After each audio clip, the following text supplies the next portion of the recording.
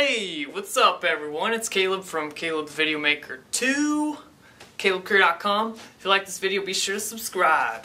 Yeah, I'm like a broken record. I tell you this like all the time, guys. You just need to click it already. Just click it. Click subscribe. If you haven't made a Google account, make a Google account and then subscribe. And then make 10 more. No, I'm kidding, don't. Just subscribe with one. I mean, whatever. But anyways, this video will be about many-to-many relationships. Boom. And we're talking about designing many-to-many relationships. So, I said a couple videos ago that we have problems when we design many-to-many relationships. They don't work out right. They don't, and I mean, I never really explained why. Well, this video, I'm going to explain why. Let's think of a good example. A college. A class can have many students and a student can have many classes. So we have two entities we have to worry about. We have the class, or let's just pluralize it because it makes more sense. The classes and then the students. So let's just think of an example of a way we would try to design this, and it's not going to work out right, but we'll just try. All right. Here we have a classes table, and we have a specific class such as math.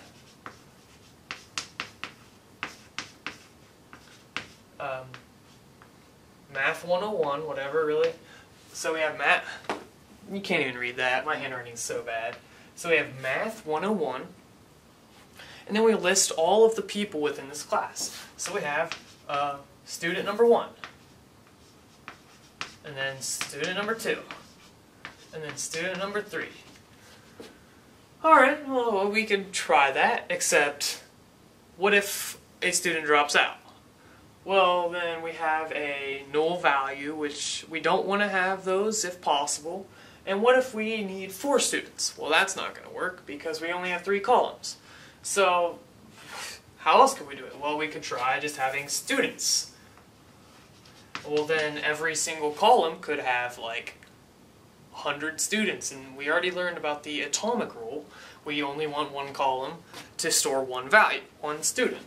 So, what do? Well, okay, that's not going to work. Let's try over here. Let's try it on the student side. We have a table for students. So we have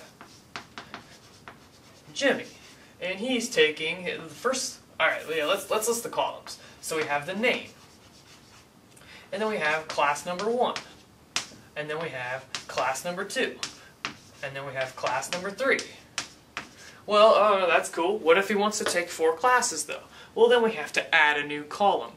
And let's say someone psycho crazy guy takes like 20 classes. So now we have it all the way down to class 20, and then a new person comes to the school, and he only takes 1 class. So now his first class is like math, and then there's 19 columns for that guy who are empty, because we have to have the columns for every single person. We think of it like this. If we drew that out so where you could see it better, we would have a table,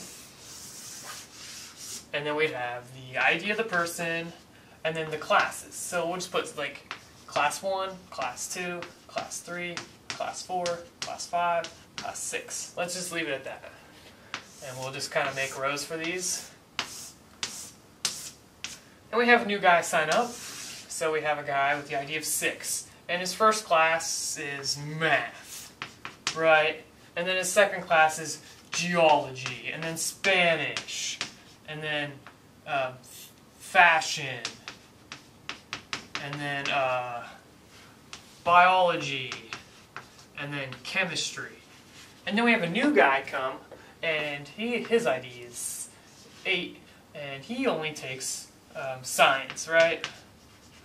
Well, now we have null, null, null, empty, nothing. We wasted all of this space. And you can assume that's going to keep happening. So that's wasted space in our database, bad design. So how do we possibly do this? Well, the trick is, because Because if we're trying to think of like parent-children, who's the parent in this situation? Well, a class has multiple students, so that would make the class the parent and the students the children. But a student can have multiple classes, so that would make the student the parent and the classes the children. So how is it that this is the parent and this is the parent at the same time? That means this points to a child and this points to a child. So this parent is the parent of this parent, who is also the child of this child. Which, that just like blew my mind. I don't even know what's going on.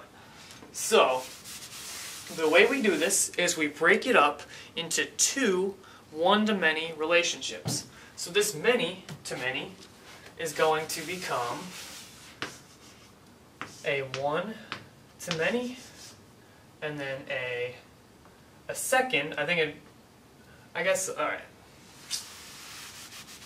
Okay, just for you guys' information, these colon things, I think the correct way to do that is many to n for like the n keep going on. But just don't worry about that. We'll talk about that in upcoming videos. I'm just writing that for my sake. So we're gonna break this up into one and many, and then another one to many, but the other way. So that is how we fix that problem. Alright, so let's implement that with classes and students. What we need is what's known as an intermediary table or a junction table. They're both the same thing. I'll write that out so you can hear me. Intermediary or a junction. There's also like 50 other names for this table, but I mean, just intermediary table will work fine. So, intermediary. And what that is how we connect our tables. So we break this up into a total of 3 tables. So we have the intermediary table, which is the one I just talked about, and then we have the students table, and then we have the class table. So, class, student. This is the intermediary table. So we have a one-to-many relationship going this way, and then we have a one-to-many relationship going this way. So, one, many, one to many. I know that seems a little confusing at first, but trust me, it'll make sense once we start explaining things more. So we have one to many, and this is the intermediary table.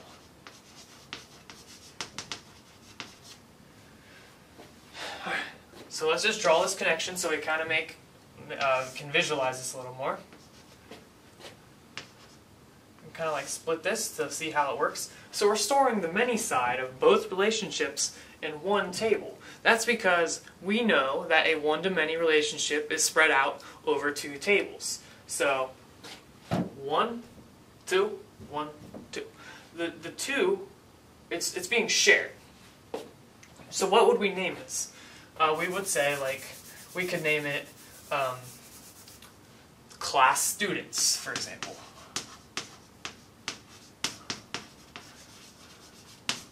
And these, we're going to have foreign keys that point back to the class and the students. So now that we kind of understand what it looks like when we draw it, let's give specific examples to illustrate this.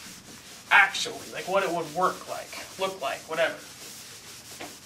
Alright, so let's say we have our classes over here and our students over here. Okay, so first things first. We have math. We'll just keep it simple. Math. Science. I mean, obviously it'd be more in-depth, like Math 101, Math 205, or 1200, or whatever. And then we have English. But just for simplicity's sake, let's say these are the only 3 classes in the college. Alright? Then we have all of our students. We have Caleb, we have Celeb, we have Caleb, and then we have, man, I'm so conceited. All I ever talk about is myself. Alright, let's get rid of my name. Let's go with Johnny, and Jake, and Sally, and Claire. Oh, not Claire. Alright, so here are all of our students for our class. Classes, students. We connect these in the middle. So first things first, we give them all an ID because that will be our primary key. So we'll just give these random assigned numbers, which is pretty much what a primary key is, a surrogate primary key. So we'll give this one 63. This is something our database would do for us. This one will be 75, and this one would be 89. Hopefully you guys can see that clearly. We'll do the same thing over here. So John will have the ID of 8, Jake the ID of 17, Sally the ID of 16, and Claire the ID of 4. Just kidding, 666 because she's evil. 666. I'm just kidding. We'll just go with 6. All right. Now we use the intermediary table to connect these IDs. So we have this table here. We have 2 columns. We have the class ID, and then we have the user ID. And then if you wanted to title these tables, we can make it classes, class students, and students. It's an intermediary table. What an intermediary is, it's something that connects 2 things. It's like it allows this table to talk to that table. So it's a connection between these 2 tables. We put the ID of the user with the class that they're taking. So let's say John is taking English and Science. We would have 8, 75, 8, 89, writing really big, I'm going to run out of room really quickly. And what this does is using this intermediary table, we can figure out that all of these user IDs point back to a specific person, and these IDs point back to a specific class. We are not repeating data because we need to know the user of this class ID. This is a foreign key pointing back to one specific value. So that means if John decided to drop out, well then we have foreign key constraints to get rid of these. That way we don't have to worry about incorrect data or users. I guess this should, I'm sorry, this should be like students, sorry. But we don't have to worry about students who, we don't have to worry about students being enrolled who don't exist. So that is the solution to a many-to-many relationship. This video is getting really long. So Sally could do the same thing. We could say 16 and then 75. She's taking science. Claire, she's taking math. We can keep going on if we really wanted to. We can make this table as big as we wanted. And basically this is the easiest, best way to use as much databasing resources, storage as possible, as well as now we solved the parent-child relationships. That's because we have the parent over here, we also have the parent over here.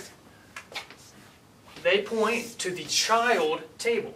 So this child table becomes the child of both of these parents.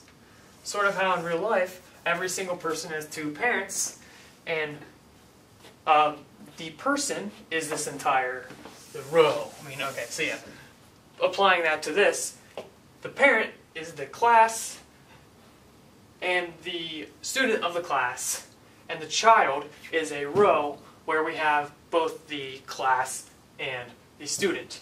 this right here needs to be unique. It's an individual child. We can't have 663 again, because that's saying Claire is taking science and math. Claire's taking math and Claire is taking math. That doesn't make sense. So this right here is unique 63 to 6. You can't have it in there twice. So the child is an individual connection between the parent and the other parent.